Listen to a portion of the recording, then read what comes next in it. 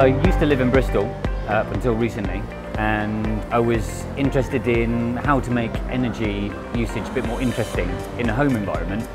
And I made a kind of nice looking graphical thing on a web page, and I was really disappointed that my housemates weren't at all interested. So I thought, how can I make this a bit more interesting? And I came up with the idea of using a robot a bit like this one to try and make an interesting pattern that would draw people in, and then when they saw the patterns they were curious, then they would get an understanding of energy.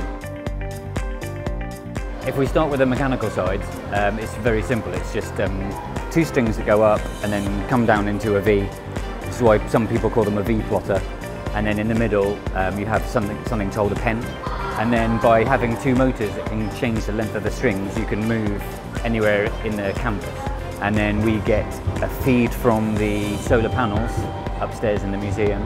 We process that into a graphical pattern, and then that gets drawn on the robot. That's not being drawn at the moment. This is Alan Turing, upside down. What they want is to have a pattern that is slowly being drawn throughout the day.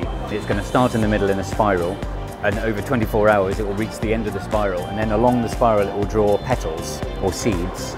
And the size of those petals or seeds will represent how much energy was generated off the rooftop array in the last 2 or 3 minutes.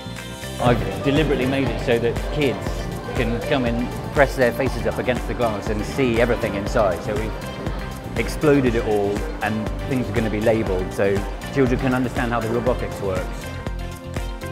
My hope is that by people becoming more interested in energy usage and generation and consumption, they'll pay a bit more attention in their homes, and by reducing the amount of energy that we all use as a nation and a world, we can make a significant impact to our worldwide resources.